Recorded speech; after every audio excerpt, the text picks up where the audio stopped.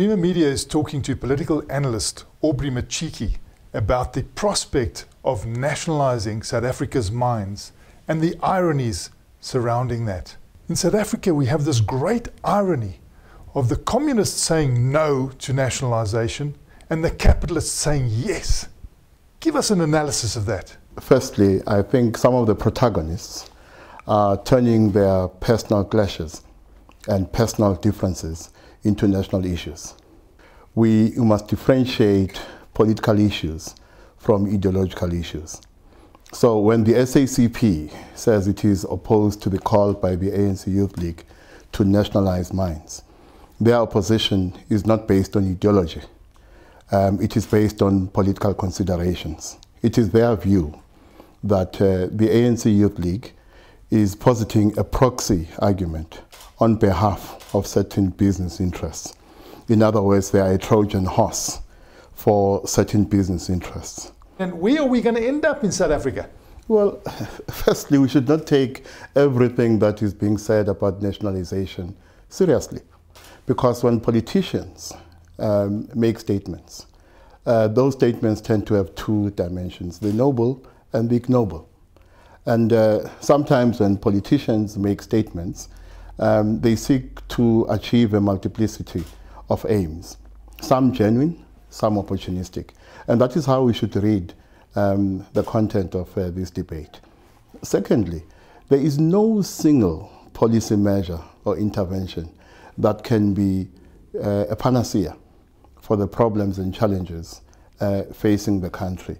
And that is why it has been my argument that even if the ANC does not pass a resolution calling for nationalization of mines, something I don't think will happen personally, that's the least of my worries. Whether we should nationalize mines or not is the least of my worries.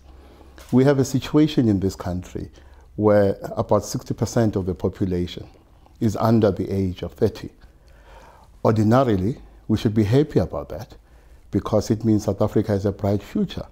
We have this human resource potential we can deploy socially, economically, and in other ways to take the country forward. But this opportunity is being squandered by the fact that many of these young people are not in a job, are not in training, and are not receiving an education. In fact, depending on which research study you prefer, people put the figure at about 4 million. But we have another problem. We have this young population, but this young population is dying young. Depending also on which research study you want to believe, our life expectancy is either at 48% or at 52%.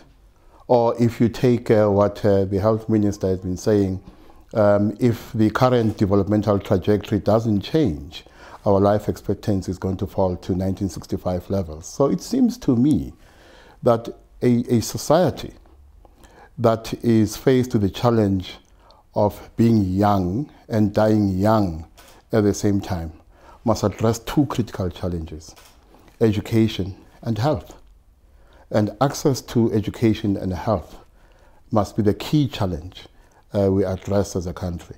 Now, it is not obvious to me that nationalization of mines, or anything for that matter, is an effective response to these challenges. South Africa is known to go to the precipice and then they do things. Perhaps we can rally around this whole unemployment issue. Well, we tend to talk past each other, particularly when it comes to the conversation, if you can call it a conversation, between the state, big business, and big labor. Those social partners tend to talk past each other.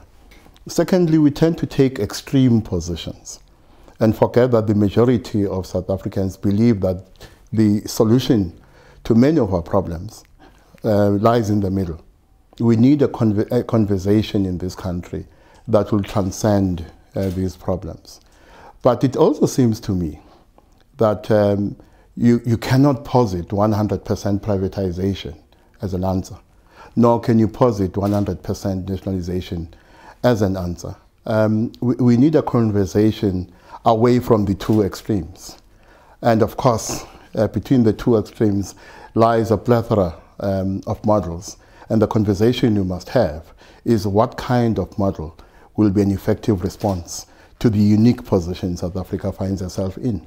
We tend to swing between what I call hysterical pessimism and hysterical optimism. It is because we allow those who take extreme positions to drag us to those extremes. We allow them to polarize us as a society, when in fact most of us know instinctively and otherwise that the solution lies in the middle.